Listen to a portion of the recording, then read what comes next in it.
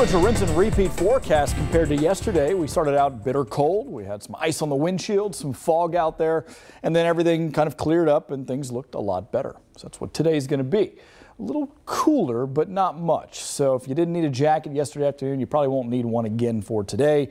And we're basically just going to take it and do it again tomorrow. It's a stagnant weather pattern, but things will change in a big way towards the end of the week.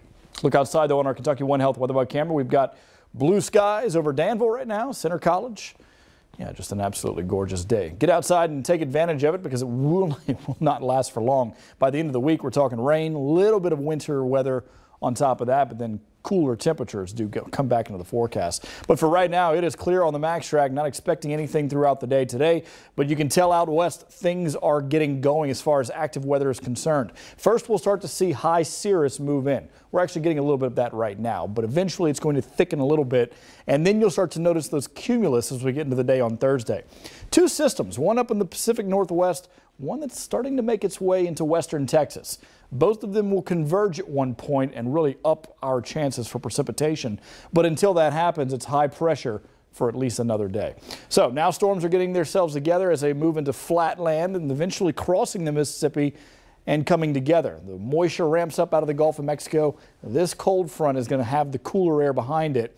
And what happens is when that crosses us, cooler air works in, and now we're talking about some snow. Not a lot expected as of now, but keep in mind we do still have a few days to finesse those numbers. But what you should know for sure is that getting into Friday, especially into the late evening, overnight into Saturday, we could have some winter weather to deal with. On the future track, really nothing happening until we get to Wednesday night, Thursday morning, and then there you go. Moisture is ramped up, precipitation starts, and all of Thursday will be rain. Most of Friday will be rain as well. So for the rest of the day, just expect to be mostly sunny and chilly. Tomorrow, mild as those winds shift out of the south, and then by Thursday, those rain showers will start to move in. Your temperature trend shows that after a couple of mild days, that cold front will really slice through, and we're into 40 by Friday. We will recover, but a slow trend as we move up into the mid-40s over the weekend, which is normal for this time of the year. And as we're getting into Christmas Eve, Christmas Day, it actually won't feel quite like it's supposed to. We're going to keep going up in those temperatures.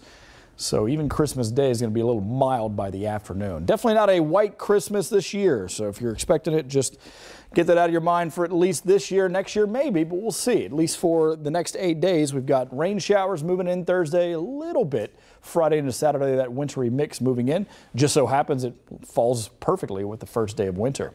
And then getting into the Christmas holiday, there you go. You got chilly temperatures on Christmas Eve, mild on Christmas Day, with just a few showers hanging around. Do you? All right, Seth, thank you.